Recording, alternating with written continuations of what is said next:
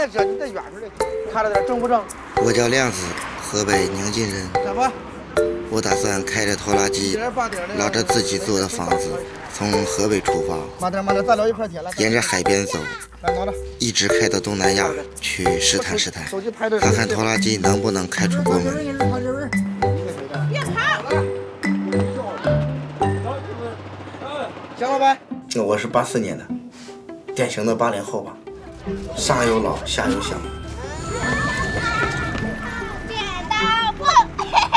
我也没上过什么学，以前呢就是打工、种地、起早贪黑的。长到不成器就变成农民了，还是有点不甘心。长到不成器就变成农民了。不是有句话吗？世界那么大，我这个农民也想出去看看。上次出发的时候是我家里人不同意，凌晨3点偷着出去的。第一个夜晚在外边过的，开小车去我也没有，坐火车或者坐飞机都看不着风景。我开拖拉机跑过运输，然后我就开着拖拉机就去了。这就是我穷游西藏的那个拖拉机房车，拖拉机后边多了个小房子，最起码住店不用花钱。哎呀，颠簸的有点乱，我也懒得收拾了，毕竟一个人。哎呀，我去西藏也是10好几年以前的梦想。韩红不是唱了一首歌叫《天路》吗？那火车不是从高原上一过，两边的那个蓝天白云。藏族朋友拿那个哈达，是吧？挺热情的，我感觉。拖拉机房车啊，游全国，走到哪儿那就是家。说是去西藏，目的地是拉萨，但是最美的还是在路上的风景。本来今天打算到会宁，可是呢，老天不给面子呀，沙尘暴已经来了，我又被围观了。下雨还不行吗？还他妈下冰雹啊！操！有很多朋友就是拉着我也得拍照。老乡，我说你拍拖拉机吧，你别拍我了，我感觉我长得太丑了，我都不适合跟他们合影。通行了一天，人家速度太快了，跟人家跟不上。看我老乡的装备，他感觉我这拖拉机房车也挺有意思的，我们在这聊一会儿。大家看一下这个哥们儿牛逼啊，开拖拉机游西藏啊，快手。他在快手上得到了不少的关注，成了我们村里的名人。来，这次老婆不是也跟着去吗？她想看看海边，去看看三亚。我们厂里是在15年，他们组织的领导去了一些，他们都去了，我想去那看看到底什么样。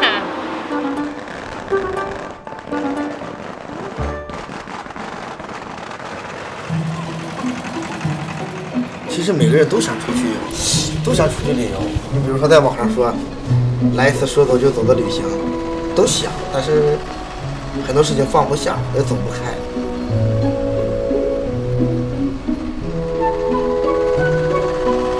边旅游边摆地摊儿啊，挣个油钱。新农民有梦想啊，对，农民也应该有梦想啊。亮子问手机在哪充电？手机这种问题我都回答好几百遍了。你这一天跑多少公里？一天烧多少油？下雨会不会漏水？拖拉机能上高速吗？肯定不能的，那拖拉机怎么能上高速呢？你这个旅游，我们这旅游桥这咱旅游的。还录像哎。是郊游。没找地铺，没睡觉的地方了。有一个小桥。俺们这里去过了，开错了话你。这帮洋人弄的，一切皆有可能，太难了。有可能，不是说有可能，除了又是那个胆大的国外人，咱中国人是这种都是属于中国人也有啊，也有少，属于那种最起码我就是一个，都属于那种安分守己的。你现在都35了，人家都舍不得家，你是不恋家的。有句话怎么说了？恋家的鸟儿飞不高，有的时候也不能太恋家，心里装着家。你看，看到了没？钓了几条来？稍等一下，把漂调一下。真的，他不会钓鱼。度蜜月出来旅游应该是最好的吧？再早10年还可以，现在跟他一块出来，闲了。说白了就是出来吵架来了。结婚以前搞对象，你为什么看上我？就是那时候看你不顺眼。你这是拍，你能这样说吗？说话不经过大脑。我19岁，他20岁，通过别人介绍认识的。他当时是留着那个小分头，特别埋汰的一个人，就没有想过那种他要说开着拖拉机周游的，真没想过。拖拉机房车上渡船，到山东街以后，烧饼啊什么的，那家伙劲儿大的，我跟你说，你放在嘴里啊，你就这样，啊，使劲才拽的。再往南边走，到了江苏以后，他们讲方言，10句话有9句话听不懂。到了江苏南部，河流就开始多一些，在河边装了几个贝壳。这次经过上海呢，是因为我的弟弟，老婆的弟弟也在上海。我的弟弟呢，工厂里上班；老婆的弟弟呢，是一个 IT 行业吧。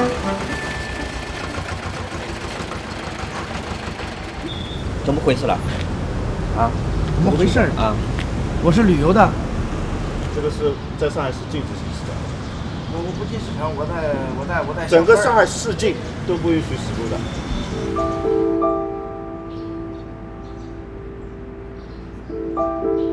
在上海待几天？啊，待几天了。待个5、6天就够了。你在上海就转悠了呗。你抓相呗，在这边正好。不坐车上照相。你下载了。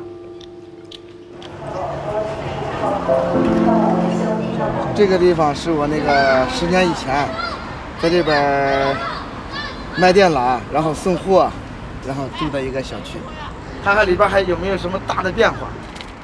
我10年以前在这边住着呢，我现在过来看看，看看以前住过的地方，看看我以前住过的地方。闲杂人员禁止。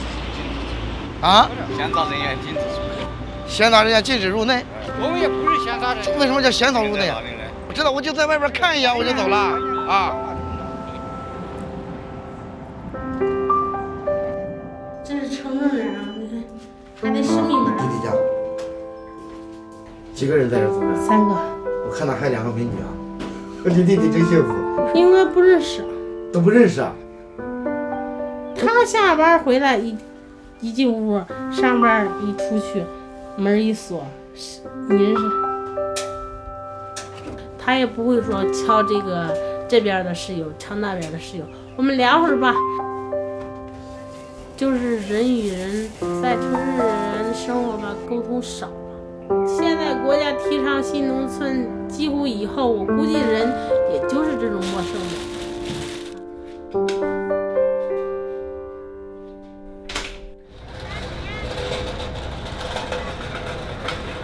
你好，帅哥，给女朋友买一个吗？给女朋友买一个呗。哎，你不说你干嘛？你怎么摸呀这是啊？不是说我呀，我今天锻炼你呢。多少钱一个？20。你那多少钱？15。啊。你多少钱一个？这个不卖。别，我不会拿的，我不会拿的。你为什么一发这这样的？那么你卖去，你能卖出去了呗？有这个东西我全把它扔了，烧了它，不卖了。那你把这房子开了，走往回走吧。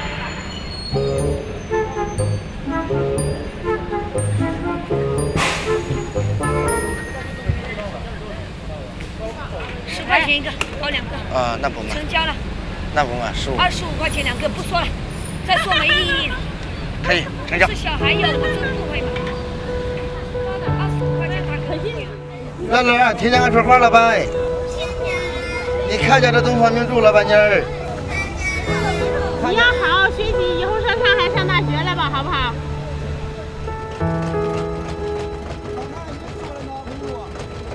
我们在路上的时候，吵架的时候，我说，回去吧。可是我们还是坚持走下来。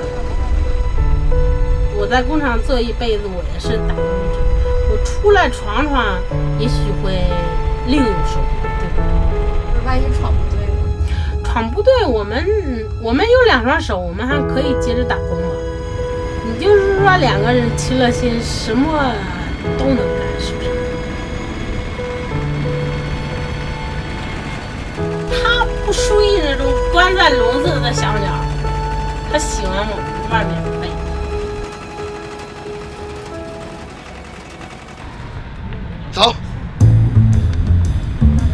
了海边了啊，太坑了，以后别来啊！咱弟20个大洋，而且还不让去海边啊！你好，你好，美女姐姐，第一次来海边怎么感觉？来，不好，不好，你还来？什么感觉？回去门口在那边，往那边走。以前你看禁止下水。哎呀，我操！就跟你说的，这真的跟三亚没法比啊，这样。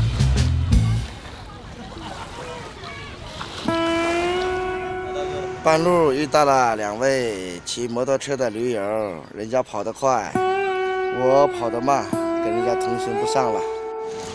在广东韶关遇到了河北的老乡，我们在这里忍受南方蚊子的叮咬。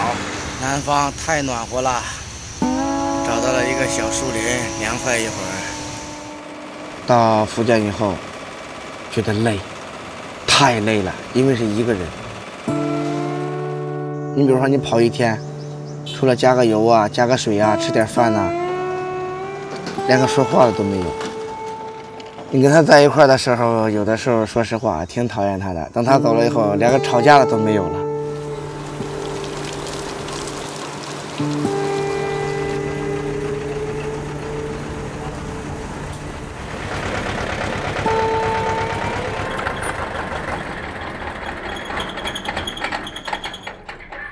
690块5毛，690，这么贵呀？对啊，它不是按分量说吗？我这也不算太重。按长度、按重量、按宽、按高都按。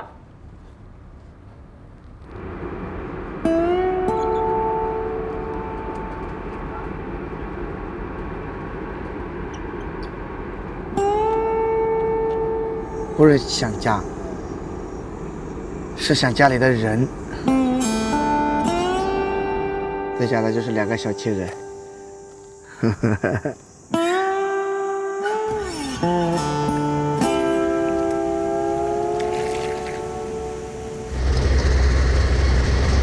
告诉你们一个好消息啊，有一个骑摩托车的驴友从广西赶过来，我们呢一块儿从这个万宁去三亚。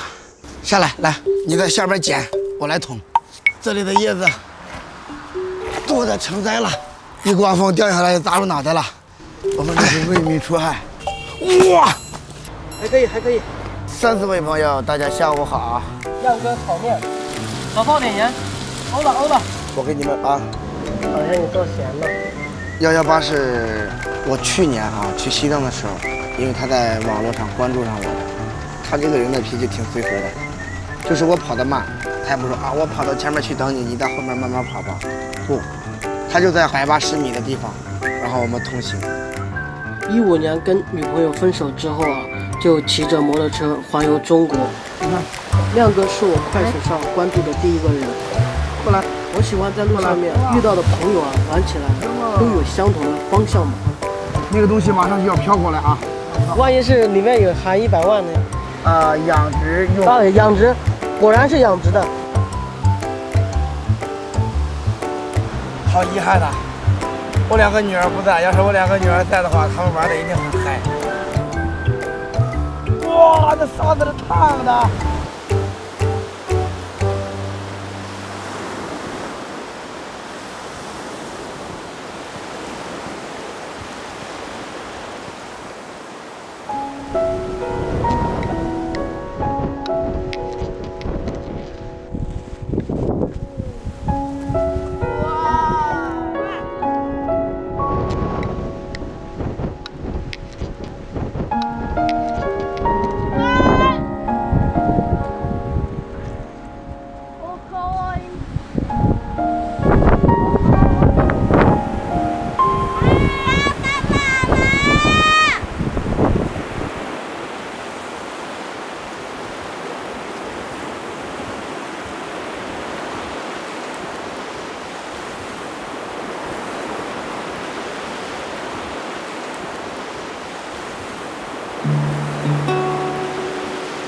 这次旅行马上就要结束了，旅游跑这么远到海南，这是第一次。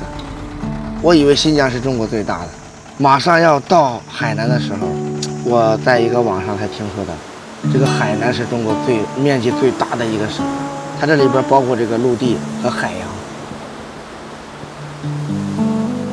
本来打算想出国呢，那个资金不足了，出不去了。生活上还是跟去西藏之前还是一样的，但是心理上跟以前不一样。如果一辈子总是在这么大的一块田，然后挖坑把自己埋了，挺遗憾的。朋友们，大家好，我们现在到天涯海角了。玩具论斤称，感谢你的棒棒糖。老婆大人，你看到了没有？你想来的地方。接下来打算是先回河北是吧？回家种地，回家种地，有了钱咱们接着旅游啊！没钱了，我现在掀不开锅了。啊，结束了。海南。有没有给你留下一个美好的回忆？哇，你看那里的山，